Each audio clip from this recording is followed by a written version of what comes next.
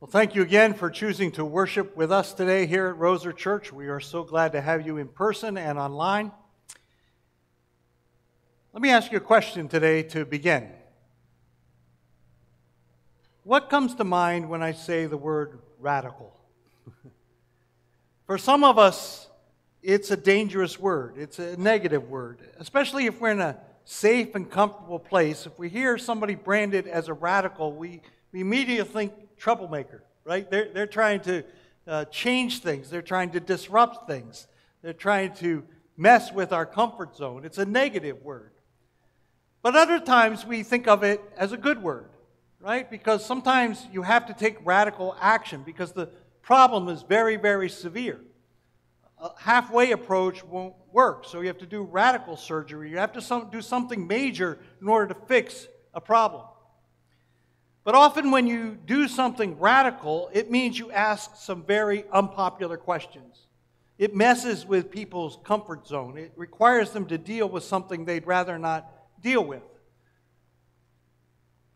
So whenever you press that limit, you know you're going to get pushback. Some of you know the name Sir John Templeton. He American born, but he was kind of a pioneer in the British banking and investment world. That's where he earned the title Sir. He was known for his conservative, value-approached method of investing.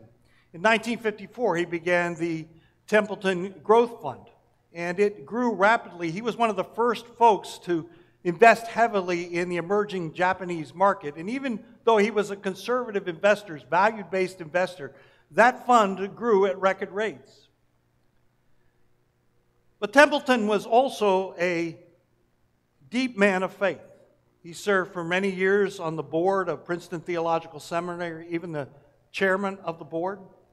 And while in the business world he was seen as a conservative, traditional person, in the church world he got a different kind of reputation.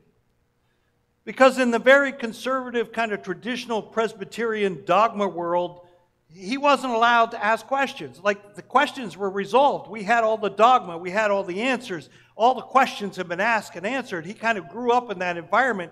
And so he was so audacious that he would go out there and say, do we really know all the answers? Maybe we can dialogue with other religions and other perspectives. Maybe we brothers and sisters in Christ should admit that there are some things we don't know. There are mysteries not meant to be solved, and we don't have to have all the answers all the time. Well, needless to say, when he was willing to ask those uncomfortable questions, he began to get pushback. In print, he received kind of attacks in print. There was one article that said, listen, don't be deceived by how conservative and traditional he is in the business world. In the church world, he's a radical. But Templeton was unfazed. He responded. He said, I wouldn't call it radical. I would just call it enthusiasm for progress. Enthusiasm for progress. He just wanted to see things change for the better. It wasn't radical. Sometimes radical gets this meaning because it's destructive in nature, that you're trying to destroy something. But he wants to see progress. He wants to see healing. Often when you're labeled as a radical, you're pushing back against the status quo. You're asking questions that make people uncomfortable. Produces anger or fear or some sort of indignation. It's interesting, though, to think that Jesus created all these reactions. In his life, in his world, people were angry with him. They were afraid of the changes he was proposing, indignant about how he was messing with traditions, especially with religious leaders of his day. In that day, people called him a radical. They were afraid of the changes he was introducing. They wanted to silence him to the point that they killed him, to shut him up. Jesus was enthusiastic for progress. God's plan of progress. To make people better, not just to get wealthier, not to become more powerful, but better people to improve the world. Jesus was enthusiastic for that. God was enthusiastic for that. He took radical steps. He sent His Son into the world to die on a cross. How radical is that? All to demonstrate and prove how much God wants things to get better. We've been following the story of the early church. Those first days after Jesus rose from the dead and ascended to be with the Father. And how the Spirit of God, after that, began a new work of God to take the message of love and the covenant of love that God has with His people into all the world, to all people, for all time. It's a message and a process and a healing process that continues to this day. And we've been studying those first few days because God is lighting that spiritual fire in that church, a fire that He wants to continue to spread. And we've been asking, how do we be part of that spreading progress? How do we get enthusiastic for progress? And so today we want to look at this story one more time. Actually, we have two more times. Come back next week. We want to see what we can do to be a part of the solution. How do you respond to this kind of radical love of God? And it turns out the Spirit of God is doing some radical things. The radical love of God that they experienced, it forced them, it challenged them, it engaged them to make radical differences of their own. And God does some radical things Himself. The first thing we see here is that there's some radical growth that takes place as a result of their response. In response to the radical love of God, God works to extend this community in a radical way. Look at verse 41, chapter 2. We read this report that after Peter gave his sermon, look what happened. Those who accepted his message were baptized, and about 3,000 were added to their number that day. 3,000. Remember, we talked about Pentecost last week. Peter spoke, but then everybody else was speaking in a language that made sense to the people that were there. So this message was repeated over and over again. In response to all of that, 3,000 people said, you know what, I want to follow Jesus. The Spirit of God did that. Recently, I had the privilege of preaching at the all-island service put on by the Kiwanis. The churches, many of the churches in the island participated in that. And the estimates of attendance there were somewhere between 2,500 and 3,000. So about the same number. So if you were there, or maybe you saw it in the paper, you saw pictures, you get a feel for what that number looks like. And you just imagine all those people said, there's water, let's get baptized, let's follow Jesus. You can kind of feel what they felt. Now that didn't happen that day. Many of those folks had already been baptized. They had other plans, and quite frankly, the sermon wasn't very good, so they're not going to receive. But you get a feel for the number. Can you imagine the Spirit of God doing it? And here's the interesting thing. Nobody planned that. There was no committee, there was no agenda, there was no budget, there was nothing. Just people telling the story of Jesus in a language that made sense to the people. And God did this work. He created this spiritual organism. 3,000 people whose lives were changed just because somebody told the story of Jesus in a language that makes sense. Amazing what God will do through that little bit of work. See, He's growing a spiritual organism. It's an organism only He can grow. We can't make people be different. God does that. Our role is to tell the story. So there is this numerical growth, this radical growth, 3,000 in one day. I mean, God is doing something here. Now, of course, the cynical among us will say, okay, that's great. That was a great event. You know, one and done. It was great that it happened once. Those people, they probably, nothing's going to come of it. They're going to get tired and walk away. But the story continues in Acts. And it focuses on the people there in Jerusalem. Now, we don't know. Remember, we started with 120 people. We don't know how many of those 3,000 stayed in Jerusalem. But we get this story of the people continuing to grow spiritually, but in a very powerful way. Look at verse 42.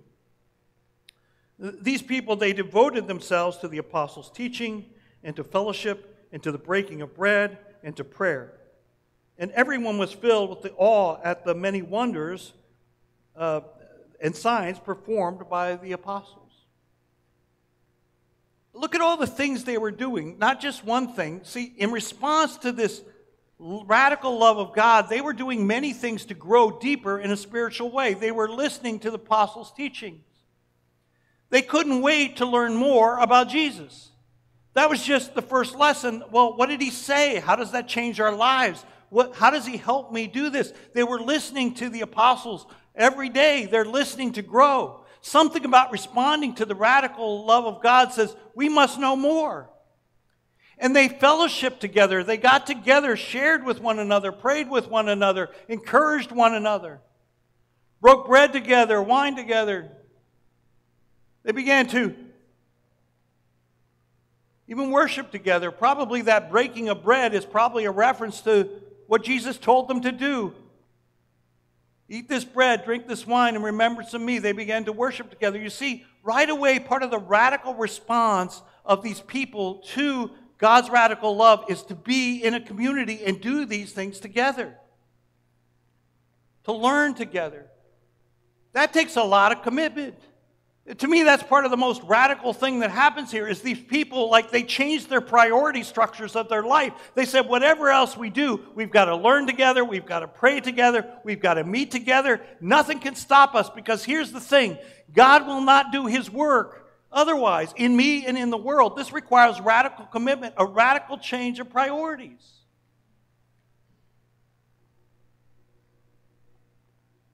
See, we kind of grew up in a church culture that now this is all secondary. Learning about Jesus when I get time to it. Meeting with other Christians when I get around to it. I'm kind of busy. We've lost some of this realization that if we're going to be effective in the ministry of Christ, there's got to be a radical devotion, a radical commitment to spiritual growth. We've got to learn to think differently. Our minds have been contaminated by the thoughts and the directions and the culture of this world to such a degree it won't get cleansed unless we put some time into it where the Spirit of God will work. Now, of course, this is where the organization comes in. Right? Somebody said, well, when are we going to meet? What time are we going to meet? Who's bringing the bread? Who's going to pay for the bread? See, God invents the organism, but then we have to start inventing the organization. When 2 or 3 are gathered, you have a committee. It's a kind of a rule. Right? We have to discuss. We have to decide. We're going to agree, disagree. But here's the thing. Here's the important part about that organization. The Spirit of God is working in it. It's not just a random organization. It's an organization put together for the express purpose of God working through that organization so that we can be together and we can share bread together and we can worship together and we can pray together.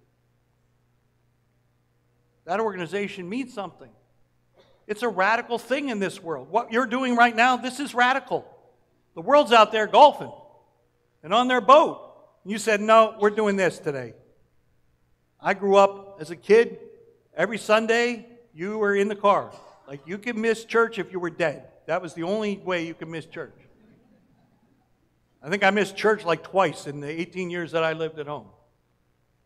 Because my parents believed this wasn't an option. This is crucial if we're going to be a part of God's changing work in this world. It requires radical devotion to spiritual growth. And here's the thing. As they did that, God continued to work. It says there are ongoing miracles by the apostles, signs and wonders. There are signs that God is working. One of the great blessings I have as a pastor is to listen over and over again to the signs that God is working through you, the miracles that are happening, not just healing ministries, but relationships that are healed, all because somebody out there has taken seriously this radical devotion to grow spiritually in God's family. But there was another radical implication here, not just of growing spiritually, but there's a radical caring that goes on here. Look at verse 44. All the believers were together and had everything in common. They sold property and possessions to give to anyone who had it need. These are radical, troublemaking words in our world. Like, why are we giving away our possessions and our property? Because, we work for them our whole lives. They're for us. We've been saving, we've been scrimping, it's now time to enjoy them. That's our safety net. That's what we fall back on. Our possessions, our property, they belong to us. There are all kinds of reasons not to give. this way, of course, because we need a safety net. We need to be comfortable. We need to be certain. There's all kinds of reasons not to give to this level. Most of us, what we do is we establish some kind of halfway point, right? We give, but never to the point of being uncomfortable. Right? We give, we have plenty, so we can give a little bit, and it makes us feel good because we're making a dent. We can give a little bit, and we can still be comfortable. We can do everything we want to do, but we can make a dent. But I think this early church, they had a different mindset. Instead of trying to make a dent in the problem, their mission was to solve the problem. They wanted it solved. They want all the need in their church gone. They just didn't want to feel better about helping a few people. They wanted to solve the problem. Now, maybe they didn't do it all the way, and maybe that created more problems because now you need more committees. Who's collecting the money? Who does it go to? Blah, blah, blah. It creates a lot of problems. And a little later in the story, which hopefully we can pick up later this summer as we follow this story along, it creates problems because now we need an organization to deal with the problem. But they wouldn't give up on solving the problem. They gave and gave and gave and gave. Wouldn't it be awesome to say, man, we have so much money here we don't know what to do with?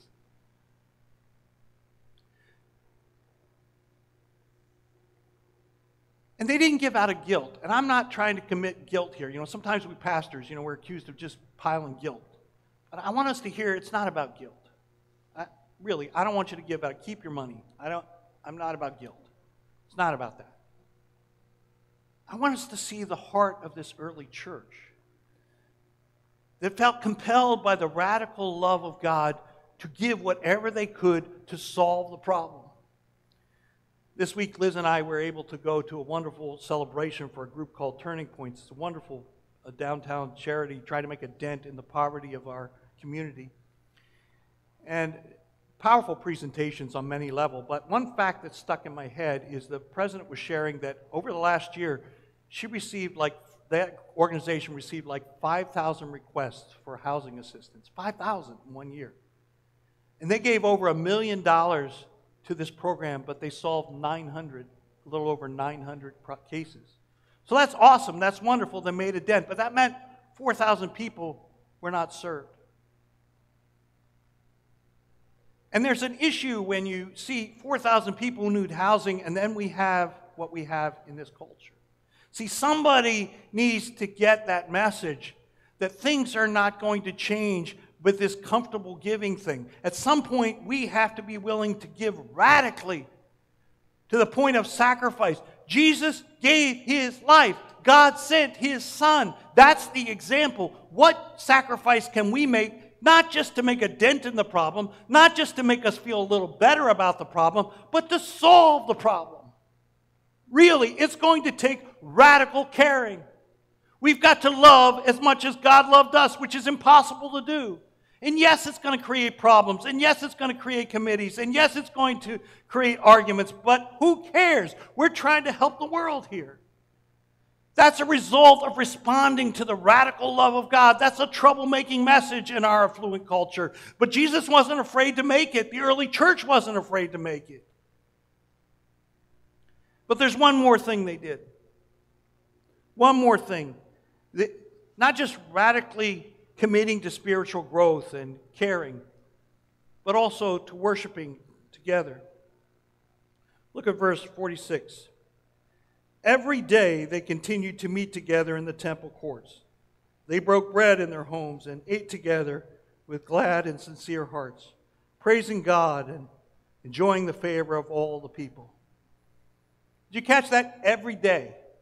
Every day. Now, at this point, we're talking about mostly Jewish people. They went to the temple for prayers. So here's the thing. They went to 2 services. They went and met in the courtyard with other believers. Then they went to temple. They went to the 8:30 and the 10. And not just once a week when they didn't have anything else to do. Every day they went. Every day they gathered. And then after church, they had nothing else to do, or after synagogue, I should say. So then they went home and fellowshiped more, shared with one another. They couldn't get enough of one another. Quite often I hear people say, I can worship God on my own. I can just go out into nature. I can just, meditate, and I can worship God on my own. And I always say, absolutely. Absolutely you can. I do. It's important that we do that. But that can't be all we do. Because something happens when we come together. Something happens when we worship together. When we meet together and we encourage one another and praise one another, and praise one another for their work, praise God together. God works through that and encourages us, makes us realize we're not alone. We are not the crazy ones in our world. That God is working through us. We share stories of need, but also stories of God working. We can be better people together. We can accomplish more if we pull our resources together. We can make a difference in the world. Yes, you can worship Christ on your own. You can be a Christian without going to church. Absolutely. But are you going to make a difference that way? I know it's complicated, and I know the church messes up a lot, and I know there are a lot of issues with the organization. If the organization is not perfect, and no organization is perfect, but God is creating His perfect organism through this broken organization, and without commitment to it, and without people engaged in it, it's not going to get better.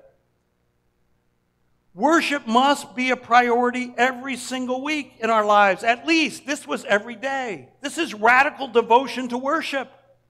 A realization that worship is not for God. It's not like God needs us to praise Him every day. He enjoys it. He invites us to do that, but He doesn't need it. We need it.